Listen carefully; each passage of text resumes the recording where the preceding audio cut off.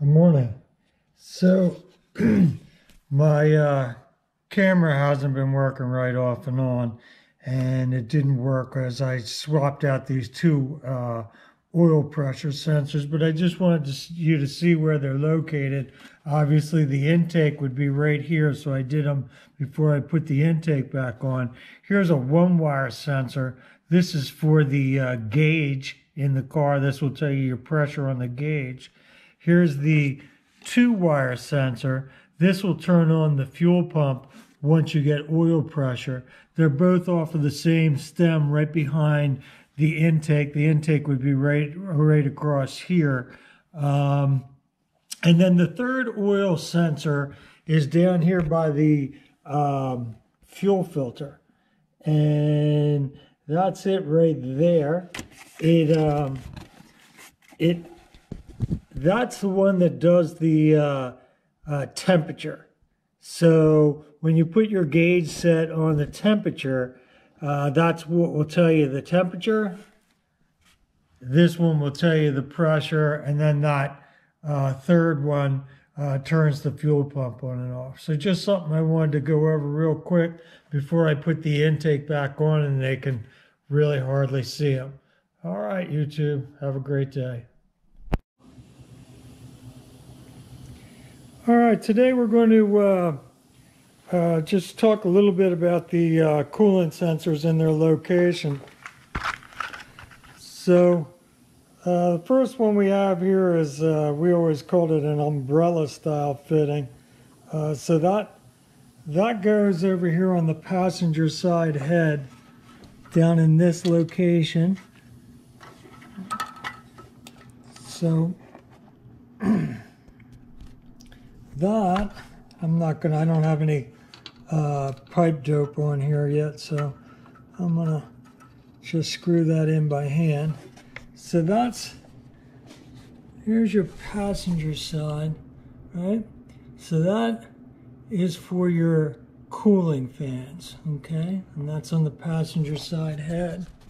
The next one we have is, this is the one for the driver's side cylinder head. All right, and so that one would go right there.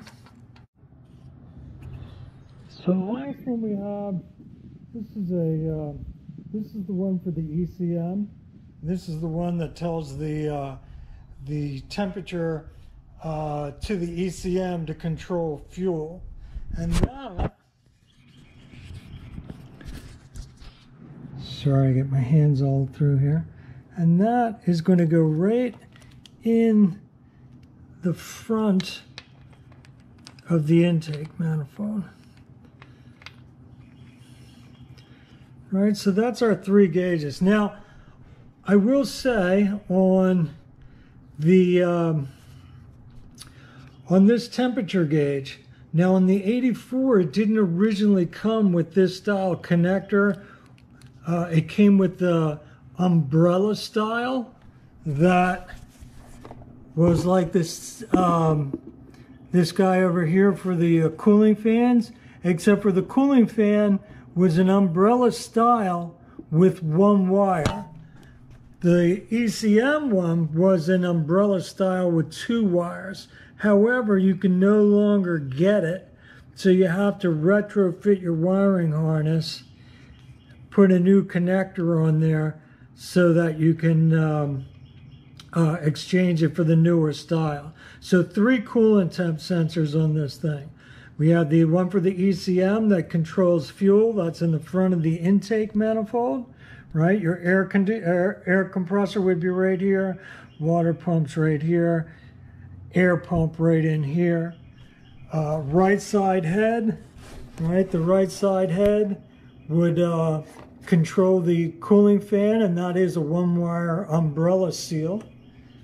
And then if we run over to the driver's side,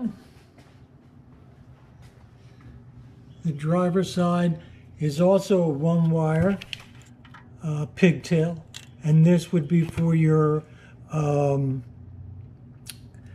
gauge set, right? So 3 coolant temp sensors, right, on a 84 Crossfire car, and